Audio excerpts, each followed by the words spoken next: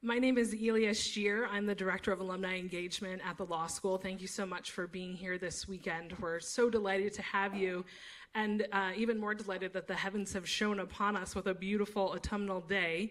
So I hope you really enjoy your time here in New Haven.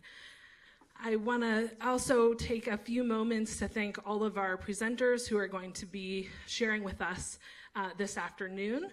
We have Professor David Schleicher, Emily Bazelon, and a contingent of her students who will be speaking with us later, and also Professor Doug Kysar. And I'll give each of them their turn to come up and share with all of you. And we'll be recording this as well, so it will be available after the event if you want to tune back in. The idea here is these are sort of like TED Talks. They get to dive into something for about 20 minutes that's very interesting, related to their work, and something that we will also find interesting. There will not be open Q&A, as we kind of want to go one presentation into the next, but I do encourage you to reach out to these presenters afterward. Some of them will be here to mingle with you as well afterward if you want to talk with them about their work and their presentations. So without further ado, I'm going to dive right in with Professor Schleicher's introduction here. So he's going to be speaking us today on the title, In a Bad State, What Should the Federal Government Do in a State if a state or major city faces a debt crisis? So his bio reads thusly. David N. Schleicher is a professor of law at Yale Law School and is an expert in local government law, land use, federalism, state and local finance, and urban development. His scholarship focuses on state and local elections, the relationship between local government law and agglomeration economics, and pathologies in land use politics and procedure.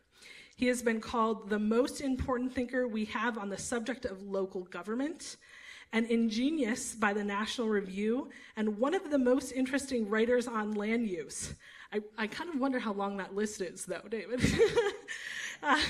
By Washington Monthly. His work has been described as great but old-fashioned by Vox. He put that in here himself, I will tell you. He wrote this.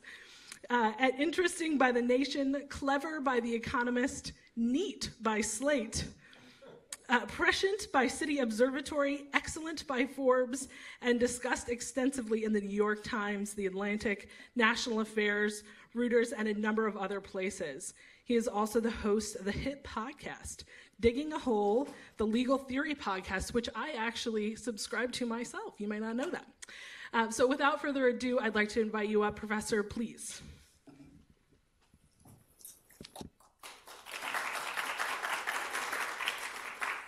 Thanks so much for coming. Oh my God.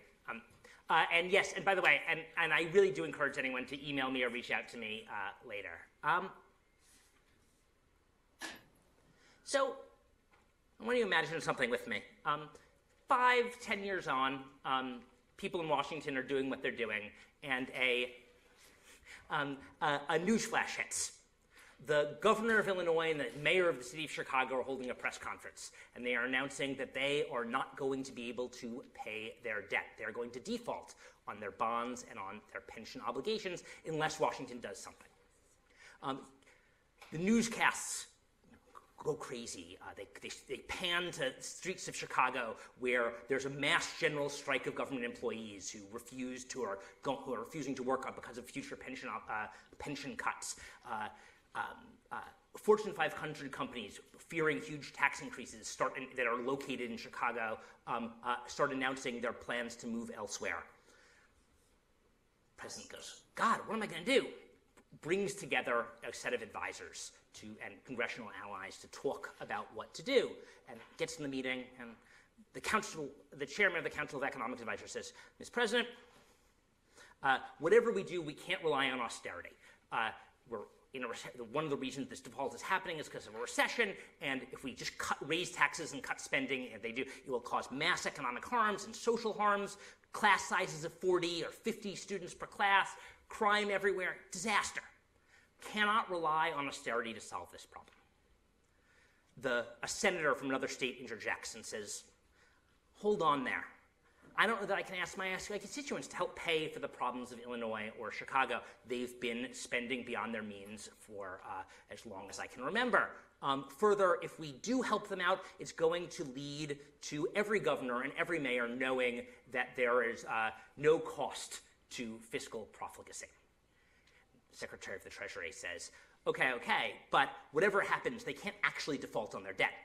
State and local governments build everything that you can actually touch that a government builds. All roads, all school buildings, water infrastructure, almost everything that actually you can touch is built by. If we care about infrastructure and the future of the economy, we need governments, state and local governments, to build things. If a government the size of Illinois defaults, they won't be able to borrow. The municipal bond market will seize up. No more construction of anything. Our infrastructural plans are ruined. What should the president do? This may sound a little fanciful. I mean, not happy fanciful, but but if you recall, only a couple of years ago, this seemed like a real likelihood. At the beginning of the pandemic, every fiscal analyst worth their salt was predicting huge numbers of state and local, or particularly local, defaults. The head of the state senate of Illinois went to Congress, at least reportedly, and asked for a giant Illinois-specific bailout. This wave of defaults didn't happen. It didn't happen for a variety of reasons. One, high-end incomes that drive state tax returns didn't fall by as much as people expected. It didn't happen because of federal support for the broader economy, which meant that incomes generally didn't fall by as much as people expected, and therefore taxes didn't fall, property values didn't fall, and because the federal government gave, honestly, a boatload of cash to states and cities, far larger than the fiscal hole that emerged as a result of the pandemic. Right now, states and cities are in fiscally pretty good shape, and this gives us an opportunity to think about what we're going to do the next time this happens. Are the solutions we came up with in 2020 good ones? How should we think about this problem now in this kind of period of calm? Because state and local fiscal crises are an inevitability in a country with 50 states, tens of thousands of local governments, and a business cycle. What should we do? And if you recall this debate at all, it was there were periods during 2020 and 2021, we were all worried about some other things, but it was the kind of white-hot center of American politics. The Republicans kept talking about blue state bailouts, as if red states didn't also have fiscal problems caused by the pandemic.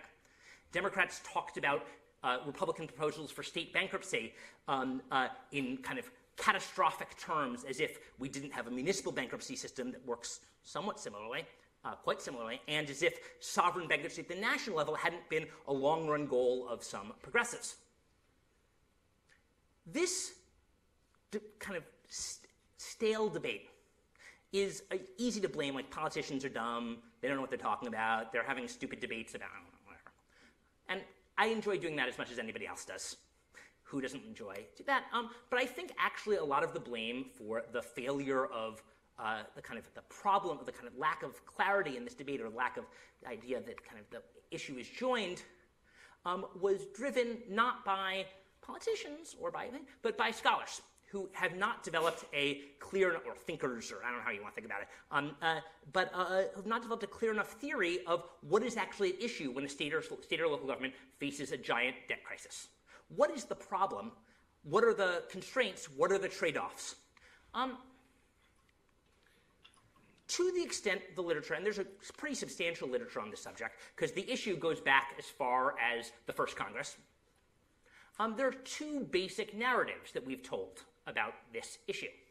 One, you can see Johnathan Rodden, the political science, Bob Inman, the economist, argue that bailouts, that is to say, instances like when Alexander Hamilton proposed to assume state debts, bailing out of state and local budgets, are a problem. And the reason is that they create what people call moral hazard, or soft budget constraints, that politicians will understand that there are no consequences for spending too much money, because they will get bailed out by the federal government, and the result will be profligate. Relatedly, bond markets or lenders won't punish them, and won't care whether they're spending too much or not spending too much, because, well, the federal government is actually standing behind it.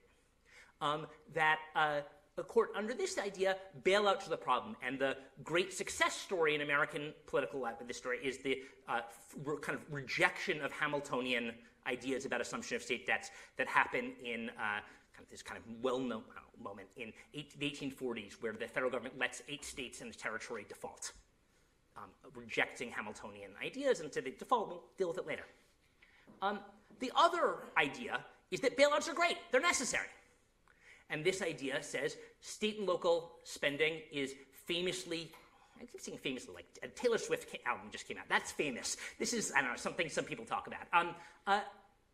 Says that state spending is pro-cyclical, that state budgets, because state budgets have to be balanced for legal and practical reasons, that states when there's an economic recession have to raise taxes and cut spending, that this is bad for the economy for ordinary Keynesian reasons. And so when the economy gets bad, which is when we have fiscal crises, the federal government should step in to preserve the macroeconomy. And one of the most effective ways of preserving the macroeconomy will be giving aid to states. And the dynamics of this you can kind of understand, but it turns out if you look across American history, and we've had a huge number of state and city fiscal crises the federal government has intervened in,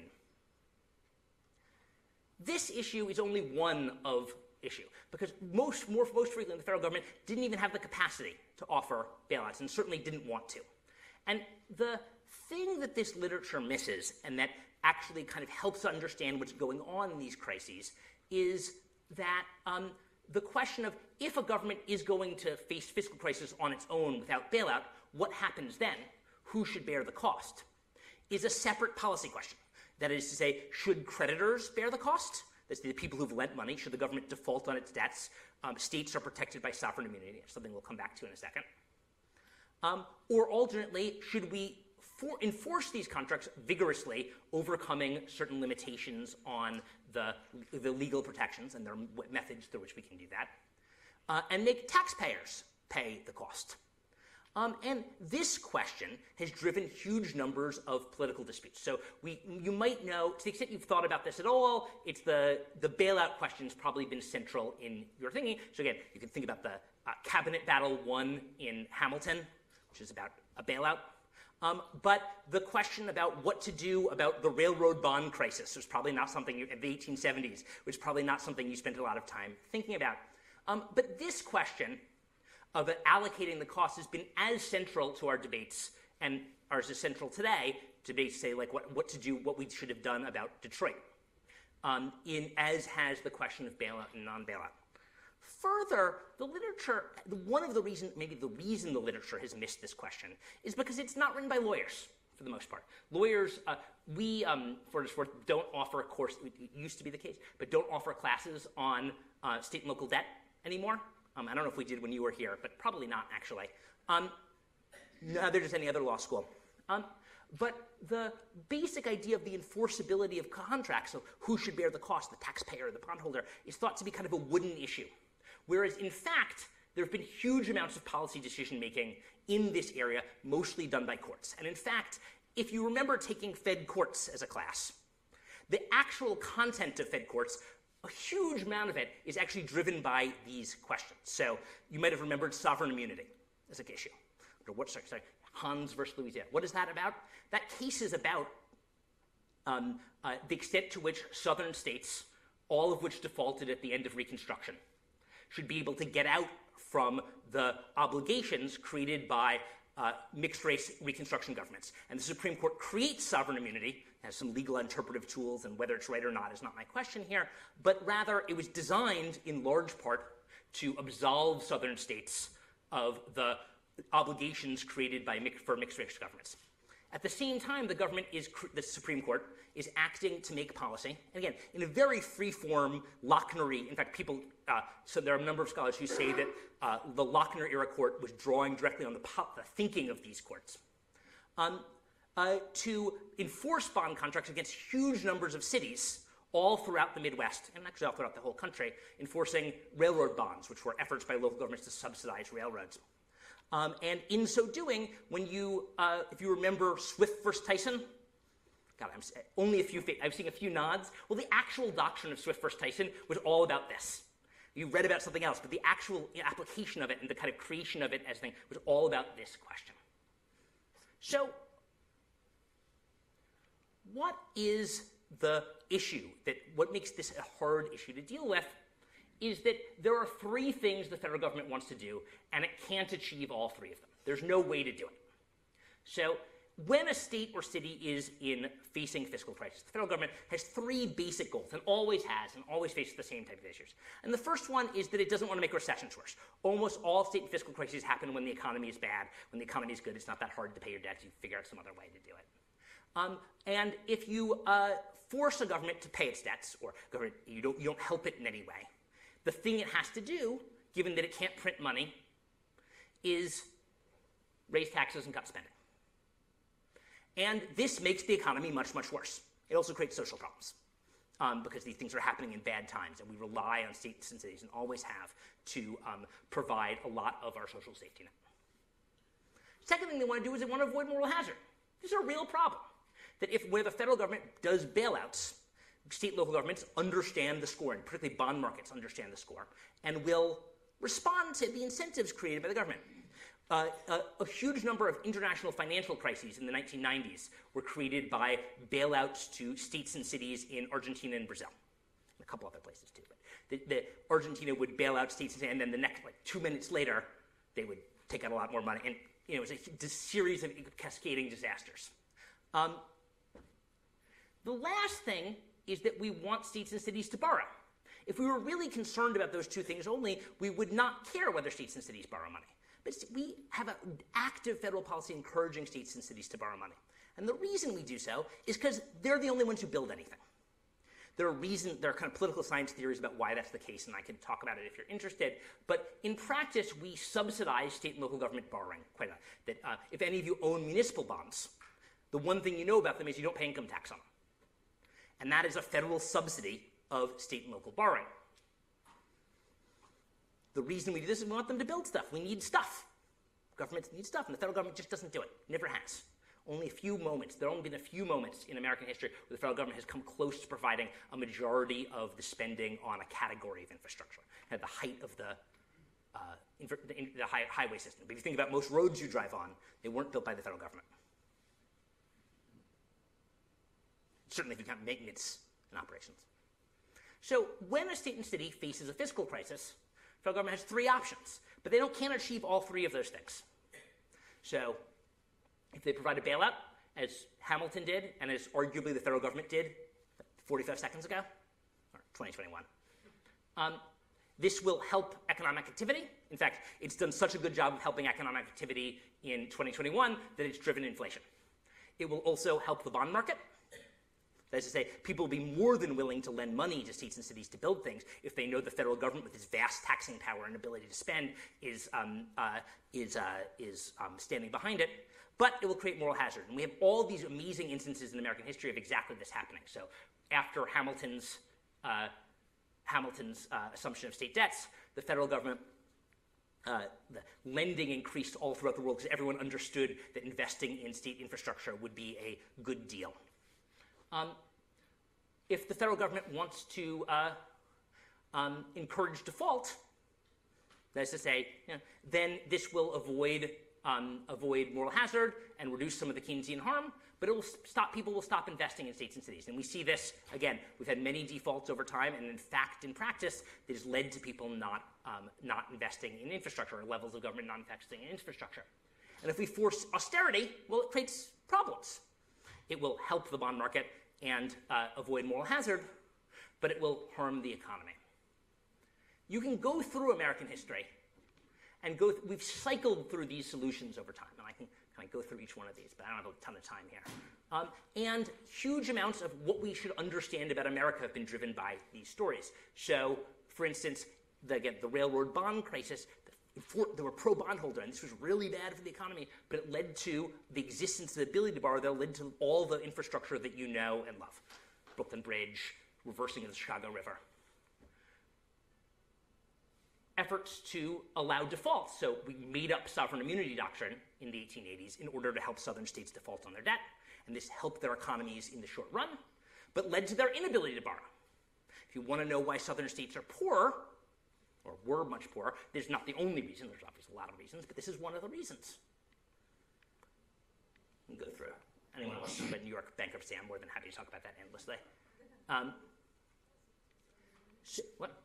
So what lessons can we take from this going forward? Well, the first lesson is that there are no good answers here.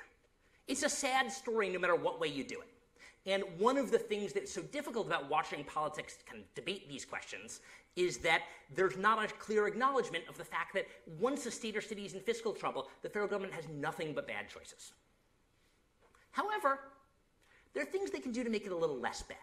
And the missed opportunities of the last couple of years highlight failures to make things a little less bad. There are a few efforts here and there, but for the most part, we're not in it. And so what can they do? Well, one thing they can, the central way to solve that, that's the line in the book. I said that anyone remembers the movie War Games? Because it's a funny game. The only way to win is not to play. A few Matthew Broderick fans there in the back. That's good. Well, one thing you could do is change federal policy across a huge number of dimensions to encourage states to be more fiscally prudent. So you could make the interest exemption on municipal bonds conditional on adopting better accounting standards. You could change federal securities laws, which largely exempt municipal bonds, to kind of encourage more bond vigilantism. You could punish certain types of financial engineering that have gotten states into all kinds of trouble. You could also go for strategies that balance costs. So one of the things we've learned over time is that while you can't solve all three of these problems of the trilemma, I'm not going to go all the way back, what you can do is balance them. You can have a little of each. And so, for instance, in the Detroit bankruptcy, a bailout of sorts was offered not by the federal government, but by the state government and by private entities. But they waited until after bankruptcy had been filed such that creditors were able to take a hit and weren't able to suck up all the money that was offered in the bailout. Similarly, we could understand that bankruptcy as a regime is a mechanism for balancing these costs. So we might extend bankruptcy to state governments. I'll skip this last one here. This is related to that you could spread costs among many local governments. We have many governments, and that we often concentrate the harms in one government rather than another. So take Detroit. When Detroit went bankrupt, the Detroit school system, which has the exact same boundaries, was completely saved. It was bailed out by the state government. This meant that police officers and firefighters' pensions took hits, but teachers didn't. And this is too big a cost. It would be easier, a little better if we spread the cost out across everything. And the last thing we can do, well, maybe the second to last thing we can do, is invest in resilience. And what does this mean? Well, one of the things that makes state and local fiscal crises so painful is that we don't have mechanisms for them to spread. Okay, I'll stop right here. The solution to this, well, there's no solution to the problem of state and local budget crisis.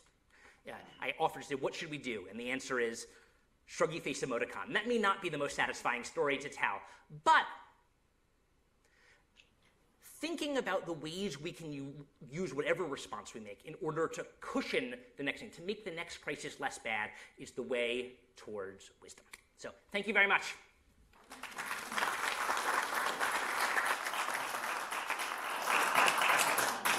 Thank you very much. Do you want to share quickly how folks could contact you if they want? My email is available. It's on the website. I can't find it anyway. Spelling my last name will be a disaster.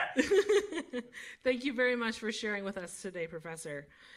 Up next, we have Emily Bazelon, who is a graduate of the class of 2000, and she is a lecturer in law, senior research scholar in law, and a Truman Capote fellow here at the law school.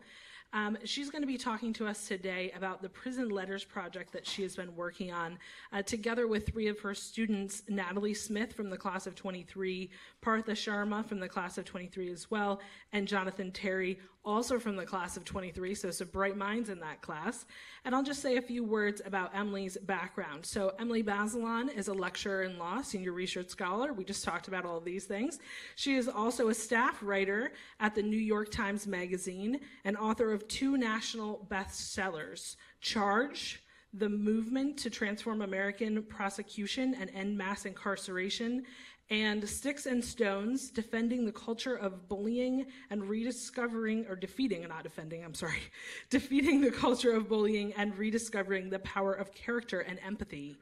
She co-hosts a popular podcast, the Slate Political Gab Fest, and before joining the Times, Bazelon worked for 9 years as a senior editor at Slate, and she has been a Soros Media Fellow, an editor and writer at Legal Affairs magazine, and a law clerk on the U.S. Court of Appeals for the First Circuit.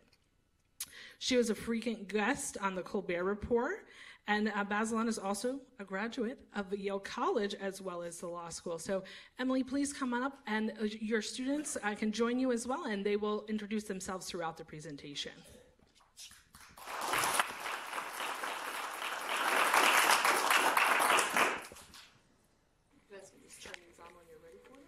Super. And we have the clicker. Oh, you got it. Excellent.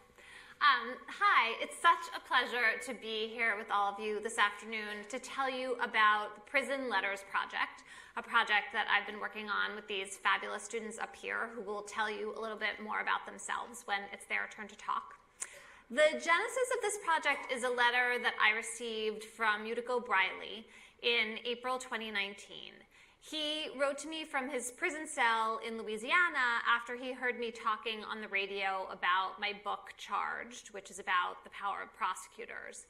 And the letter Utico wrote to me made two claims. He said that he was innocent, and then he told me that he was serving a more than 60-year sentence without parole for an armed robbery in which no one was injured. So when I first read this letter, I didn't know what to make of Utico's innocence claim, but the punishment seemed so excessive that I just felt obligated to learn more. So I looked up his case. There were some appeals court's decisions online. And what I learned was that Utico was arrested about 24 hours after this armed robbery took place in New Orleans. So he wasn't picked up at the scene.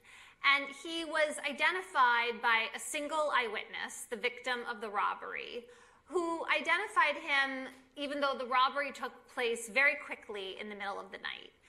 And I also learned that this was a cross-racial identification. The victim was white, Utico was black.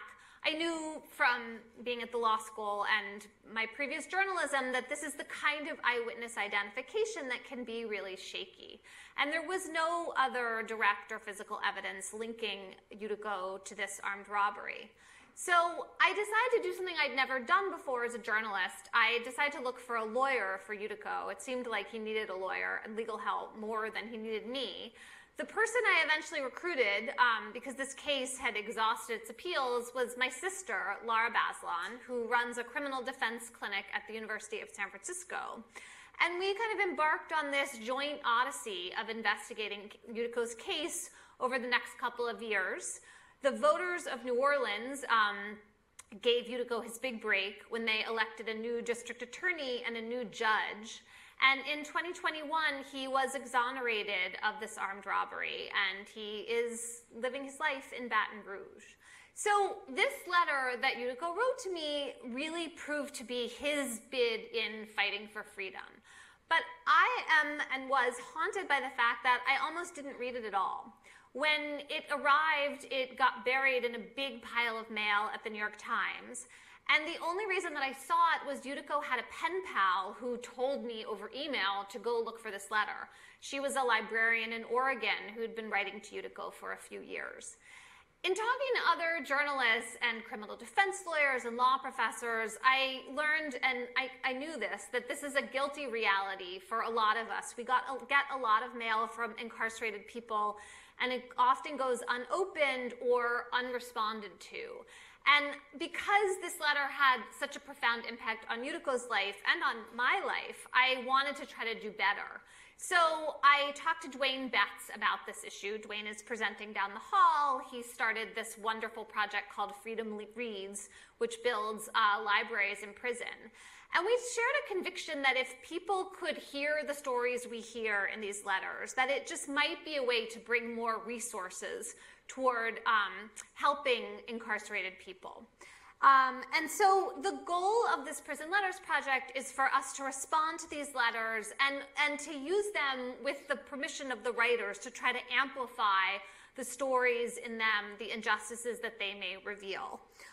So I'm going to turn this presentation over to Johnathan to tell you about the public database we've created and the newsletter that we write with the New York Times Magazine to try to shine a light on some of the stories in the letters that we continue to receive. Hi, everyone. My name is Johnathan Terry, and I'm with 3L working on the Prison Letters Project. You got Is it. that better? And I was inspired to join this work because prior to law school, I worked with prosecutors to help inform them of some of the effects of their decision-making, which often disproportionately affects communities of color and poor communities. And a lot of my work involved teaching in prisons. And so I would go into prisons and often take prosecutors there. And I met so many people who really wanted to be taken seriously, who wanted their stories to be heard and their claims to maybe reach someone who could help them. And so the goal of the Prison Letters Project is to help amplify some of those voices and to connect people with advocates, whether they be lawyers or journalists or even just pen pals who might lend an ear or possibly some extra resources. To build the database, we have worked with Freedom Reads, which is the brainchild of Reginald Dwayne Betts, as Emily mentioned.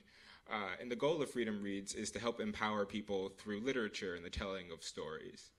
And so we've built a home on the Freedom Reads website where we can list some of the anonymized stories of the people who write to us. And so we include some facts about their case, their legal claims, and occasionally a quote or two to help humanize the writers who are corresponding with us.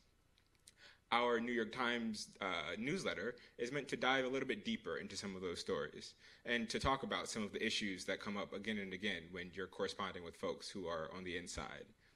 And so our first New York Times newsletter focused on Tim Young's case.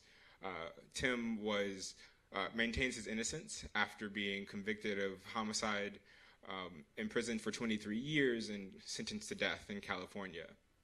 And although some new facts have come to light in Tim's case, he doesn't have the resources to help find an attorney who can help incorporate those into an appeal.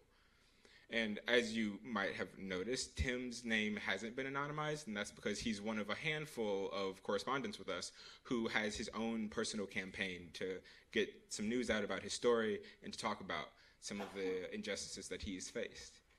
We hope that as the newsletter becomes more and more popular, that we would gain more attention and more contacts from some advocates, possibly like yourselves, who could lend an ear, or possibly legal representation or other help for these folks.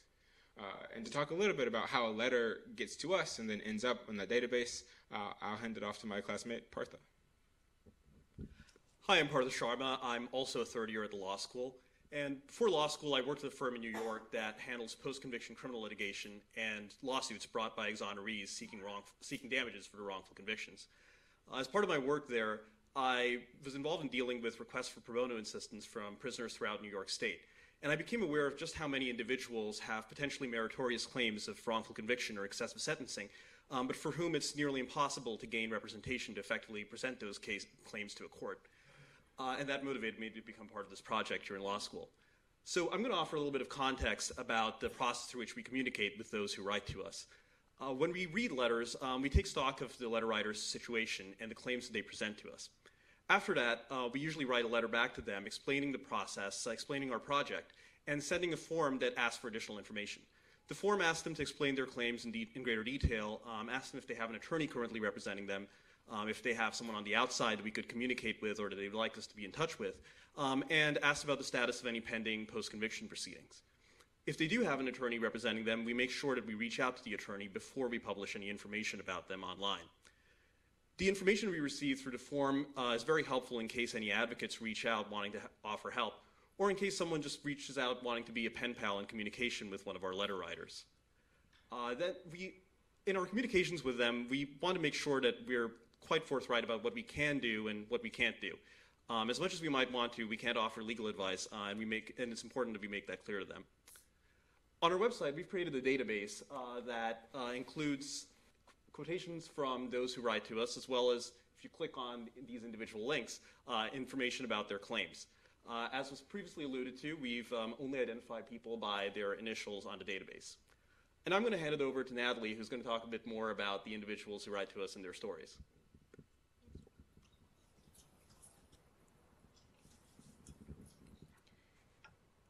Okay. Hi, my name's Natalie. I'm currently a 3L, and I came to law school after spending 5 years conducting sociological interviews with folks in carceral and community settings around the northeastern United States.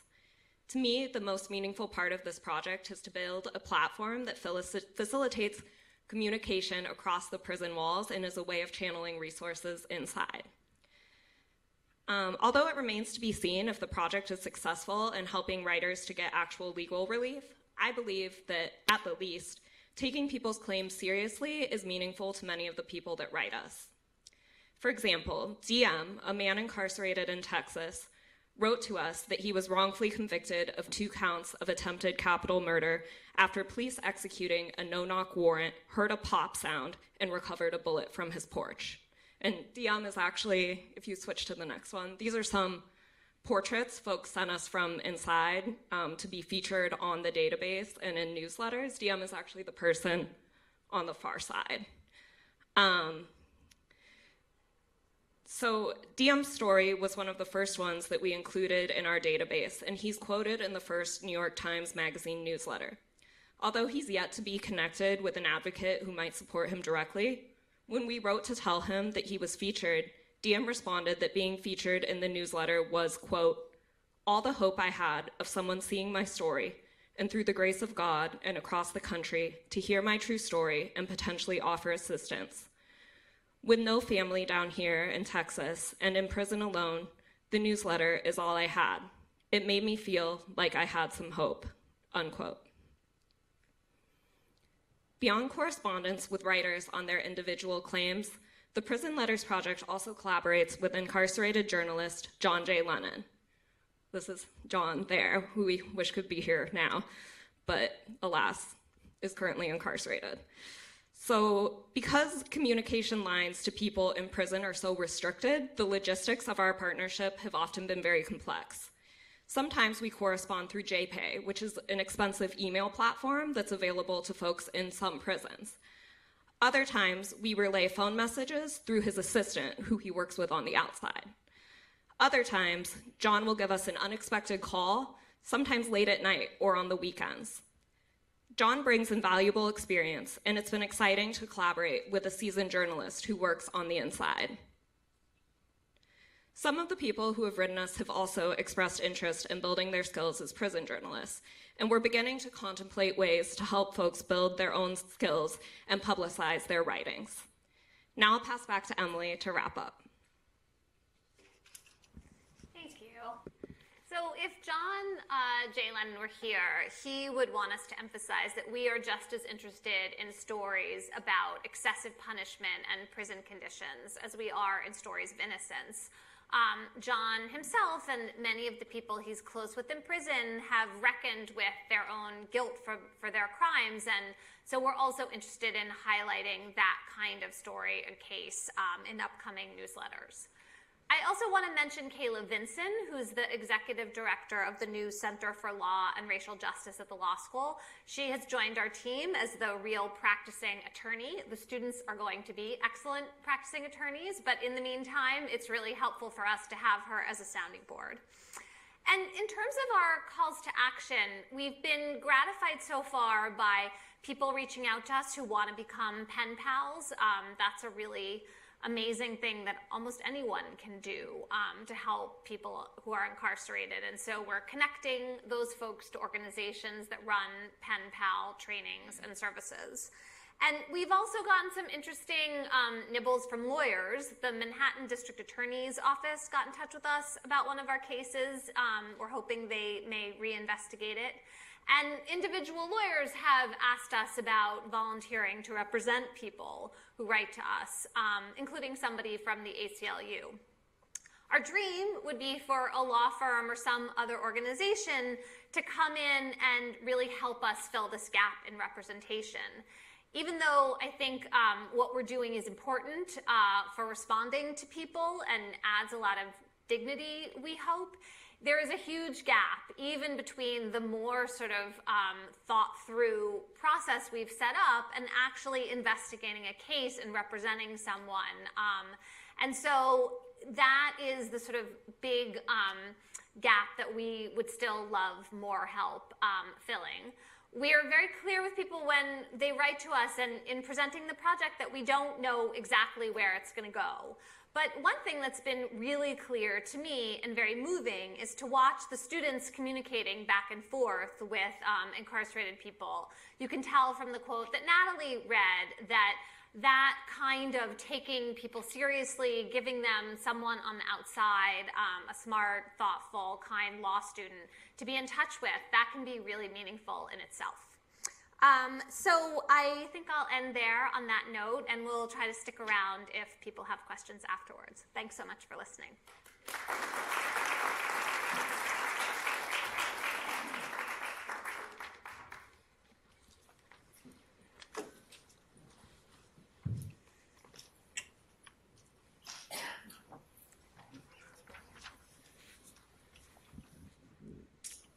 Thank you so much. A fascinating project. One of the many amazing things that's going on here at the law school today. Our last presenter for this afternoon is Professor Douglas Kysar. He's the Joseph M. Field Professor of Law here. And he's going to share a talk with us entitled 15 Things to Know About Climate Change. And he is the co-director of the Law, Ethics, and Animals program here at the law school. His teaching and research areas include torts, animal law, environmental law, climate change, products liability, and risk regulation. Kysar was previously on the faculty at Cornell Law School, and he received his BA summa cum laude from Indiana University in 1995 and his JD magna cum laude from Harvard Law School in 1998. Following law school, he clerked for the Honorable William G. Young of the United States District Court for the District of Massachusetts, and we're honored to have him with us today. Please, Professor.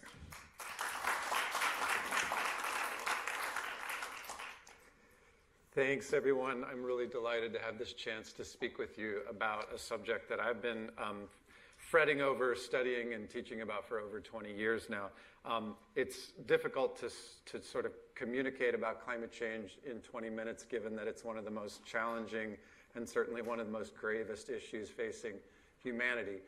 So instead of trying to give you a comprehensive overview, what I'm going to try to do is give you 15 things I'd love for you to take away, starting with the first thing, which is that scientists have actually known about this problem for a very long time, at least since the middle of the 19th century. In fact, one of the earliest experimental demonstrations of the climate change phenomenon, of the greenhouse effect, was conducted by a scientist, an inventor, and a women's rights advocate named Dr. Eunice Foote, who lived in Seneca Falls.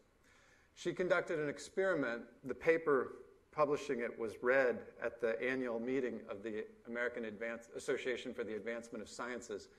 The paper was read by a male colleague from the Smithsonian, and historians speculate it's because she wasn't allowed to read it herself. But what she did in her ingenious experiment was to create miniature atmospheres in sealed glass jars and expose them to sunlight and then measure the temperature. And what she found was the greenhouse gas effect, and she even understood how it applies to the Earth's atmosphere. The second thing I'd like you to know is that our government has been aware of this problem for a very long time. One of the earliest high-level government reports came from the National Academies in 1962 and quite clearly outlined the greenhouse gas effect, its connection to fossil fuels, the likely impact it would have on temperatures, and how those temperature changes would in turn lead to harmful ecological consequences. There was even the recommendation in 1962 of maximizing our utilization of clean energy sources, particularly solar. In 1963, the Senate held a Clean Air Act committee hearing in which, again, the basic parameters of climate change as a scientific and a human problem were quite clearly outlined and understood. In 1965, Lyndon Johnson, in the State of the Union address, emphasized the steady increase in carbon dioxide from the burning of fossil fuels as a grave environmental issue. That's 1965. That same year, a high-level panel reported to the president in depth on carbon dioxide as what they called the invisible pollutant. Emphasized that doing this geologically almost unthinkable thing of returning to the atmosphere 500 million years worth of condensed solar energy in the span of a few short centuries was a planetary level experiment with potentially disastrous consequences, leading to marked climatic change. This is 1965. The report predicts that by the year 2000, if we don't change our emissions rates, there'll be roughly a quarter more CO2 concentrated in the atmosphere than there was in 1965. They stressed that that would lead to a situation where not local, not national, but global efforts to respond would be necessary. And in fact, that we might be forced to resort to altering other planetary level systems in order to respond to the impacts of climate change, i.e. geoengineering. This prediction from 1965, this is exactly the state we are in today. So the third thing I want you to know is that during those last 50 years, we've done essentially nothing to address this problem. So from 1965 to the year 2000, when the report predicted that concentrations would rise by around 25%, they were pretty much right. 1999, the year before 2000, 1999 is the year that a group of NGOs first filed a petition to the Environmental Protection Agency demanding that the agency regulate greenhouse gases under the Clean Air Act. That was 1999. Of course, the summer of 2022 is the year that the Supreme Court struck down the Clean Power Plan, which was the EPA's effort under the President Obama administration to respond to the 2007 Supreme Court case of Massachusetts versus EPA, which said the agency had to regulate under the Clean Air Act. 1999 to 2022, again, we still don't have a regulation. The next thing I'd like you to know is that the scale of this experiment that we're running is geologically unprecedented. So this is a chart showing fluctuations in CO2 concentrations in the atmosphere over the last roughly 800,000 years, which of course is the time in which Homo sapiens emerged as a distinct species. And as you see, it's quite a stable fluctuation over that nearly 1 million year period until the Industrial Revolution. And then we see a change that is unprecedented in the record. I'd also like you to know that it's unequivocal that the increase in concentrations is causing an increase in the average surface temperature of the planet. And in fact, the World Meteorological Association is confident that there's a 50% likelihood we'll cross the 1.5 degrees Celsius temperature increase barrier that scientists have advised us not to cross. There's a 50% chance we'll do it at least temporarily in the next 5 years. Why have scientists advised us not to go beyond that level? Well, in part because of all the effects that we've been all noticing with increasing salience and consequence around the world, but also in part because of tipping point scenarios. Tipping points are a variety of planetary scale processes with unpredictable and often quite dramatic impacts for human well-being that scientists understand to be possible and indeed quite likely if we increase the temperatures farther than 1.5 or 2 degrees Celsius, and that would have massive implications for humans, the planet over. Things like the shutting down of ocean circulations, which affect weather all over the planet. Things like the alteration of the monsoon patterns that affect everything in Southeast Asia. Scientists earlier this year conducted a literature review and began attaching temperature bands for these various tipping point scenarios, temperature bands in which we think these scenarios are going to be active and in some cases irreversible. Two of the most notable are already being triggered. That's the loss of the Greenland ice sheet and the loss of the ice sheet in West Antarctica.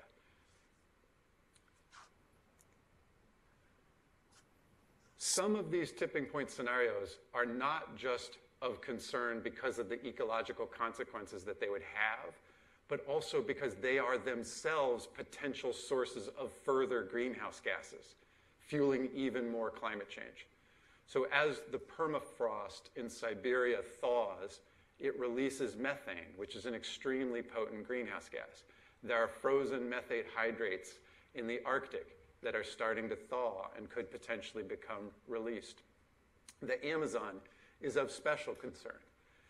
To understand the Amazon, you need to understand that a single drop of water, as it travels the course of that river, will evaporate and precipitate up to 8 times, bathing the entire ecosystem in moisture as it follows that course. With enough temperature increase, with enough deforestation from wildfires and from agricultural land expansion, the ecosystem shifts and could shift in a very quick time period. In as short as 20 to 30 years, it could all become dry savanna, and in the process leave literally billions of tons of CO2 into the atmosphere. To really put it in perspective, we have to look at the paleoclimate record, reconstructions of the history of the Earth's atmosphere and the corresponding surface temperature over 200 to 400 million years. When we look at this record, we realize that our current level of CO2 concentrations of about 420 parts per million, that has not been seen on the planet for at least 4 million years. 4 million years ago, ocean levels were about 50 feet higher than they are today.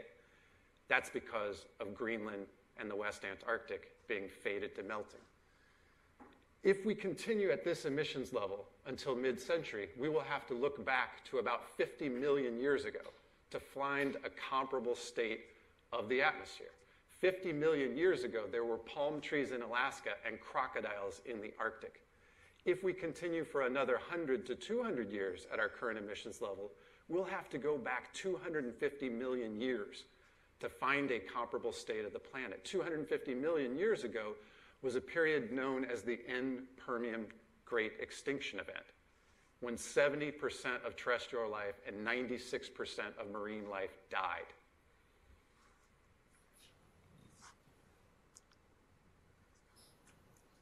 So when we look at our brief but consequential industrial existence, we find new sources of energy that do become discovered and that do alter the percentages of primary energy consumption. But unfortunately, we don't see that they displace prior technologies. We don't see that new sources lead to a reduction in the use of the earlier sources. Instead, they increase overall demand. We're still using the same amount of biomass, wood fuel, that we were before the Industrial Revolution. We're still using the same amount of coal. We've even increased coal in the last 2 years, post-pandemic. We have not built back better. The only times we seem to have been able to lower greenhouse gas emissions is through disastrous social shocks, like wars or depressions or pandemics. That's not good climate change policy. The part of the world that has kind of engaged in the most concerted and longest effort to use policy to address greenhouse gas emissions has been Europe. And Europe has now successfully shifted to an energy base which is slightly more renewables than fossil fuels, 38% to 37%. And that's a Herculean achievement. But it translates to only a 32% decrease in greenhouse gas emissions from the year 1990. So roughly 30% over roughly 30 years. What we actually need the world to do now is 100% decarbonization in 30 years, the entire world. The Paris Agreement was another monumental achievement. And it established a method for global cooperation which depends on bottom-up pledges by nations. Pledges as to how much they're going to commit to reducing greenhouse gas emissions in the hopes that those pledges cause a spiral upward of ambition among the world's major emitting nations. It has led to an improvement over prior policies, which would have had us on this emissions trajectory. But even if we look at those pledges and assume that they're all going to be met, there's still an enormous gap, a 25 to 28 gigaton per year gap between what we've pledged and where we need to be in order to be on that 1.5 degree temperature target. That's our pledges, that's our promises. There's also a gap between our promises and our actions. So as governments are making these pledges, they're also making plans for new oil and gas leases, for new coal-fired power plants, etc. And the path that's implied by those actions is much above the pledges. We're still subsidizing fossil fuels.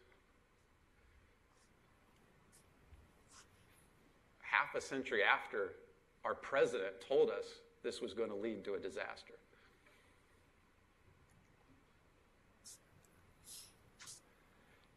Now, this is largely a technical and an economic issue, but it's at root a justice issue. And the justice dimensions are so important for us to keep in mind. So China is, of course, and has been for several years now, the world's largest absolute emitter. But absolute emissions are only one way to think. It's a very Westphalian nation personhood-based way to think about climate dynamics. But behind those nations are real human beings. And if you think in terms of per capita emissions instead of absolute, then you realize that there's still great variation in who's benefiting from the immediate energy use associated with greenhouse gas emissions, particularly when you think of a nation like India, where per capita emissions remain very, very low, reflecting that country's relative lower development status.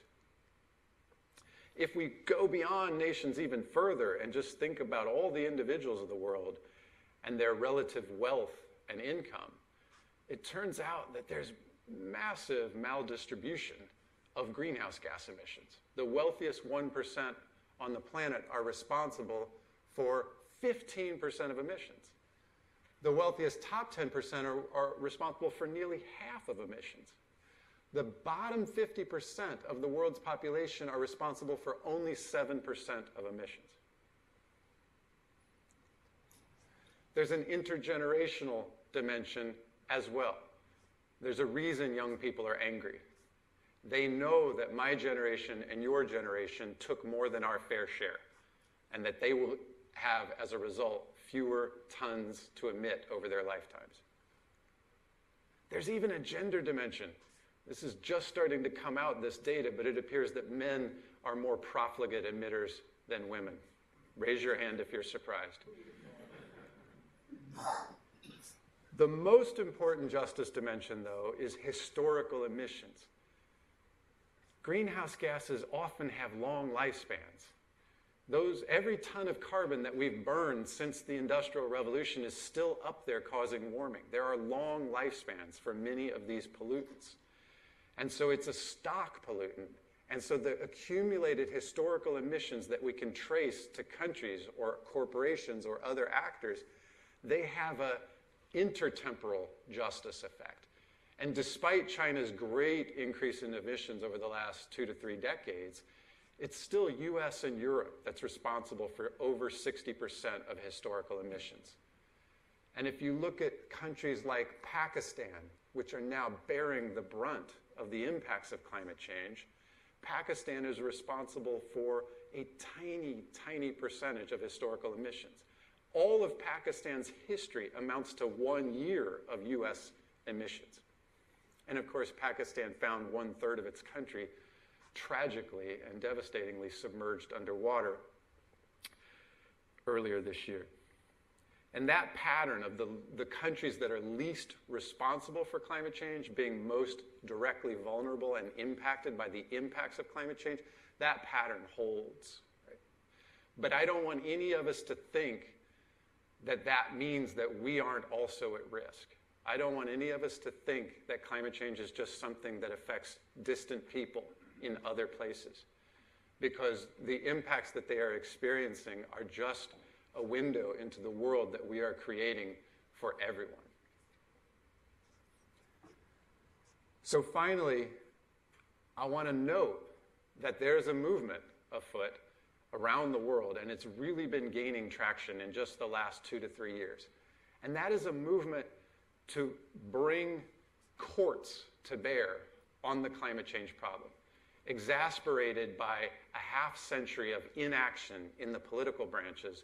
More and more advocates are turning to courts and asking courts to find obligations on the part of governments and corporate actors rooted in human rights principles, rooted in the rule of law.